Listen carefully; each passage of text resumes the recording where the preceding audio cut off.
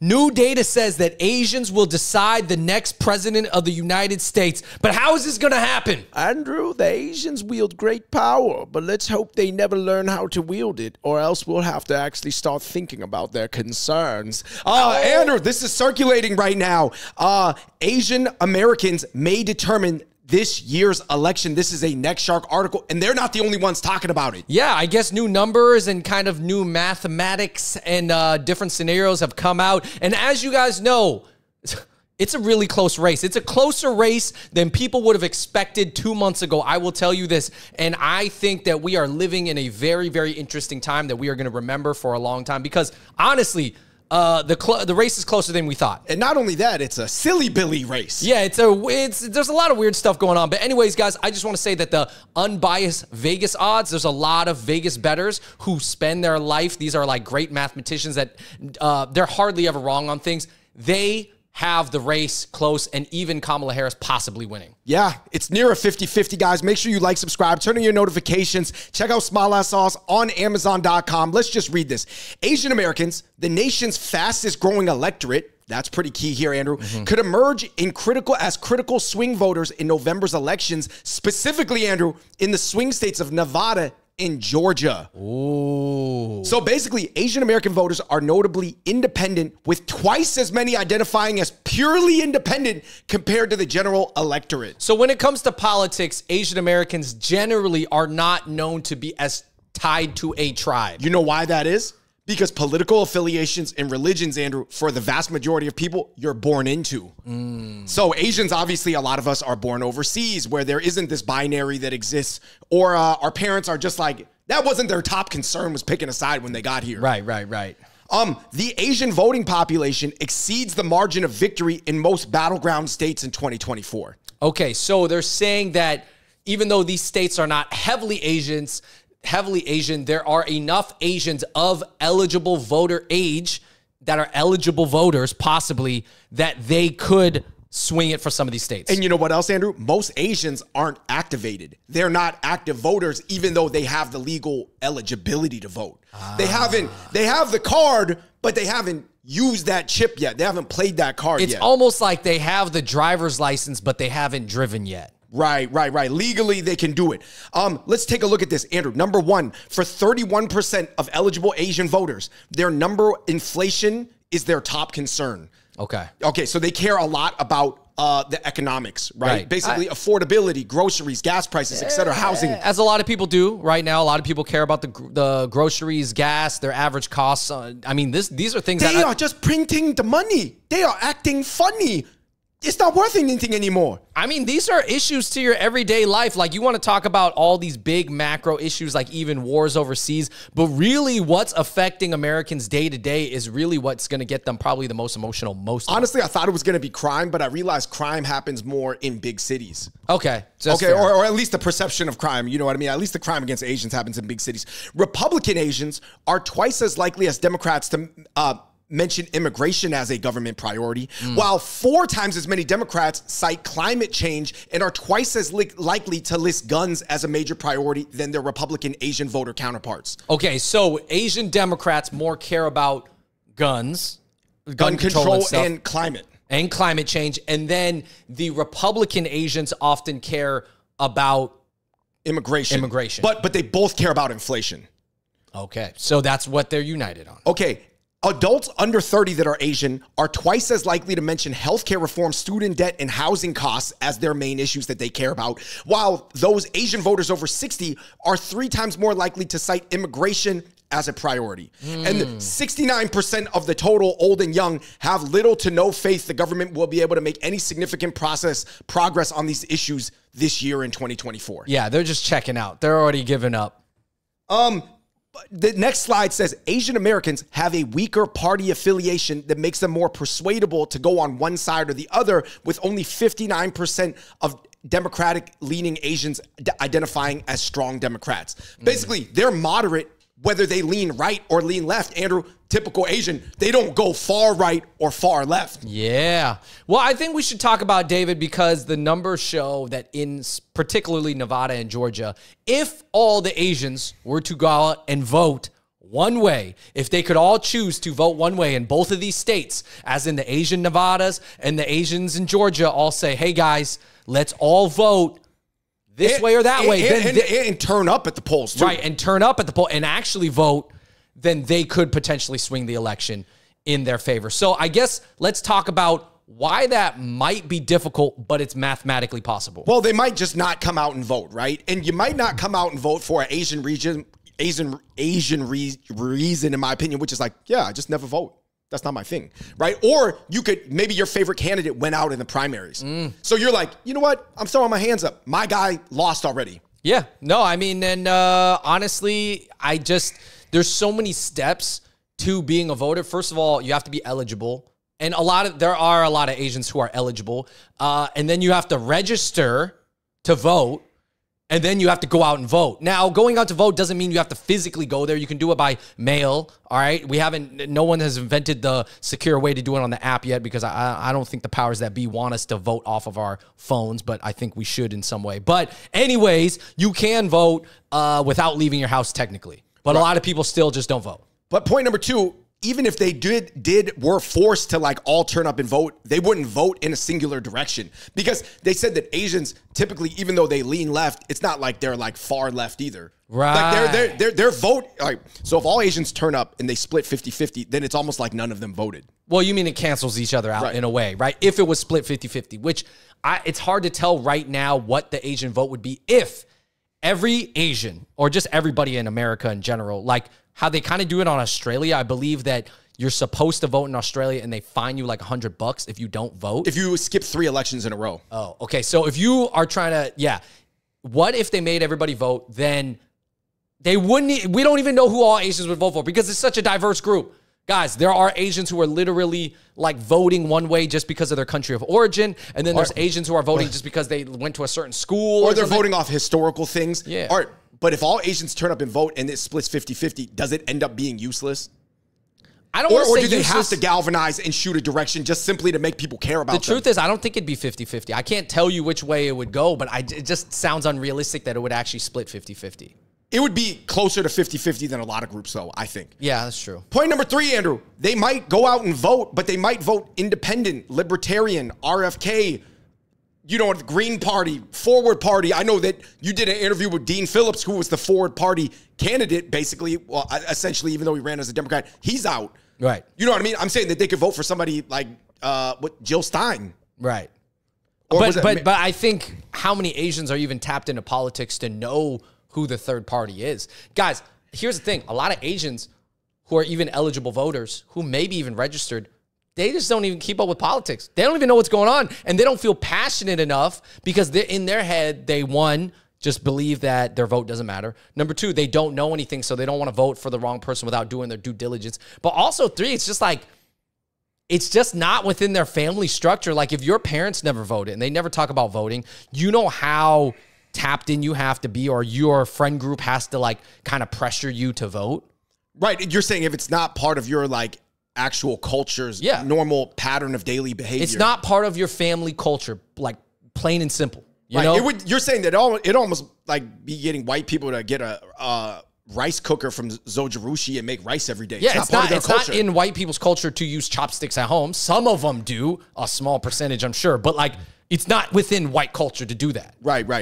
Anyway, let's get into the comments section before we get into our takeaways. Somebody said, lean Democrat. Nah, we are more conservative than white people sometimes. And I wanted to address this, Andrew, because there is ideologically, or the way you live your life is conservative. And then there's actually a gap between that and the political manifestation of living conservatively. Right. I actually think that Asians are definitely more conservative and more like middle right in the way that they live and the cultures that we emanate from the motherland. But that doesn't necessarily mean we're going to vote for the modern day iteration of MAGA or something like that. Right. Yeah. No, I mean, I think it's fair. I mean, I think a lot of people, the Asian families tend to be living more conservatively, whether that's maybe, I guess, economically. Well, they're not going to be doing drugs with the kids. Yeah, or they're just, I mean, but just in general, like they're more, if you're an immigrant family, a lot of Asian families are more like, oh, pull yourself up by the bootstraps. That happens to fall more in line with, I guess, the Republican Party today. Right, because Asia doesn't have a lot of social programs. Yeah, it doesn't have a lot of like welfare. That's not, and then so it's like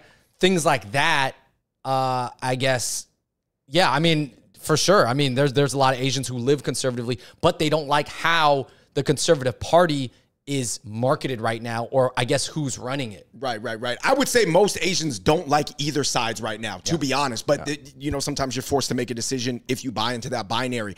Of course, there was a lot of arguing in the comments section of NetShark Andrew. Oh my gosh, the Dems are destroying this nation. Oh, you just live in fear. We're going to be fine. Smart Asians vote red. Oh, you're just trying to appeal to whites and white men. And then, you know what I mean? Like, it just went back and forth. Of course, I guess these are the typical arguments that you would hear when any minority community has people who have tribed up, right? Yeah. You know what's interesting is, like, I'm starting to see, and maybe this is the archetypes I see in the comment sections going at each other. It's like the more formally educated, like college or grad school Asians arguing with like a lot of maybe more blue collar Asians or like military Asians. Or let's just say militant Asians. And that tends to be like the two main groups that I see kind of disagreeing on the internet if I had to put these people in two different boxes. Right. But, the funny thing is you just drew sub-archetypes within the inter-Asian community, like in terms of pings, right? But I noticed that Filipinos and Viets are both the groups that are more hyper-vocal about their thoughts. So, for example, this girl called Ube X Matcha says, this millennial Filipino-American will be voting for Harris, for women, for current young girls of color, and those that come after him. But then this guy came in and said, well, I'm a Filipino-American here from Texas, Trump 2024. And I noticed that Viets are pretty outspoken, and Filipinos. Yeah. Somebody said, if they're smart, they'll vote based on the economy. And someone said, if you're smart, you would know that both parties are responsible for our messed up economy. I believe that is a true statement. I think that people who think that the economy just got worse with Biden, you have to understand 4 years it's not that long to really do anything. Everything is like a culmination of multiple years, but it is complicated. It is messed up right now, though. It is complicated. Well, it is messed up, but who to blame, actually, I think is way more layered, like you said. And it may be a function of late stage capitalism that both parties bought into. Yeah. Both parties are like being paid off by big pharma, big military, whatever, et cetera, weapons companies. You know what I mean? Like, just America in general is ran by capitalism. Andrew, this person said the economy is now replacing humanity. Thanks God Confucius is not here to see this. And then I said, Confucius, if people really understand, like Confucius has sort of like become like a god specific, in East Asia and China, but it's like Confucius was not Buddha. He had a system of governance that worked and kept everything stable. But it's like, I think America was always built on, to be honest, economy more than ideals, as much as we were told growing up that it was built on ideals. Some people are saying they're just mad at how uncivil the disagreements have become. I mean, I would say so. Andrew, do you see any pathway for a return to civility? Or do you think now that both sides are slinging mud, it's just going to be mudslinging forever? I don't know, man. I don't know. Of course, there was so much arguing between, talking about cults of personality, right? This guy's like, I'm voting for Trump. People saying, oh, well, Trump always relates to all the dictators. How come he wants to be buddy-buddy? Because he wants to be a dictator. And this other guy came in and said, listen, guys, let's not vote on personality. Let's just vote on the issues that each party has platformed. But do you know what each party's policies are on the issues that you care about? And what are the issues? You should maybe just vote whoever got your top 3 or 4 issues on lock, But aren't people voting on personality more than the issues, though? Yeah, of course. But on your top 5 issues, who satisfies at least 3 of them? Right. And it's going to be like closer than you think. Honestly, when people take the emotion out of it, they're going to like some things from this side, some things from that side. Of course, it goes but that's because the voting for president is very emotional. So it's easier for both sides to emotionally kind of sway people. And when it comes to the emotions, it's not about policy. No one's talking I don't even know what Harris's policies are on a lot of things. I'm not is Trump very clear on his policies? Like, everybody's just trying to demean the other person. Okay, Trump's going to tear down democracy. Oh, Harris is incompetent. Whatever. Well, they're saying that both sides are saying the other person's going to ruin society to a 10 out of 10 level, but nobody's fully explaining their plan for what they're going to do that's actually going to benefit everybody. Right, yes. Yeah, it's just mudslinging all around. I mean, like we said, guys, there were so many comments, we can't even get into them. A lot of people are talking about,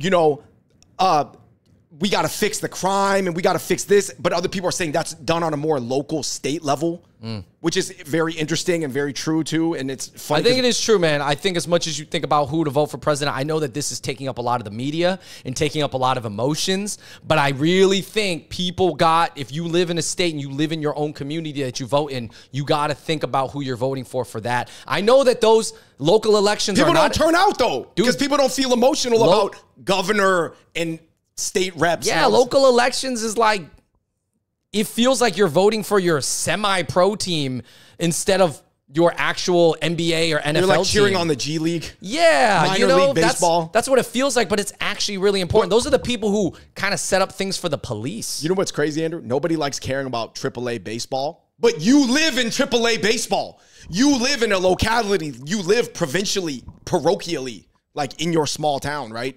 Your sheriff department, your DA matters a lot of your specific jurisdiction. I guess what I'm saying is you got to care more about college sports instead of just the pro level sports.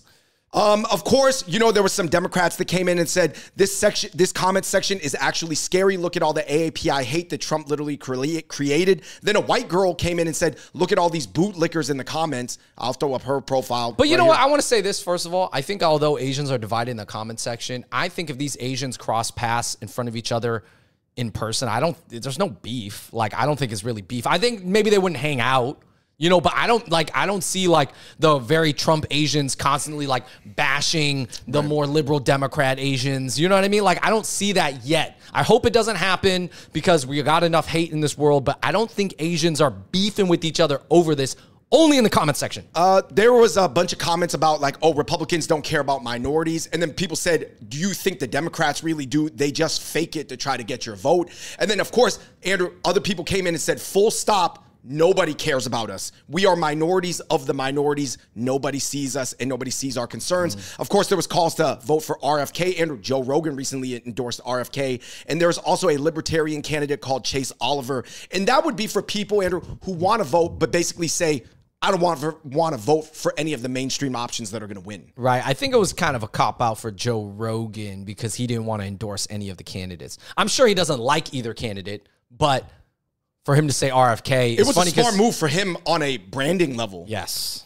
Ultimately, here's my thing. I don't think, to be honest, guys, that Asians will ultimately be the deciding vote in Nevada or Georgia. No. But it is true. It's interesting to think about that they could be.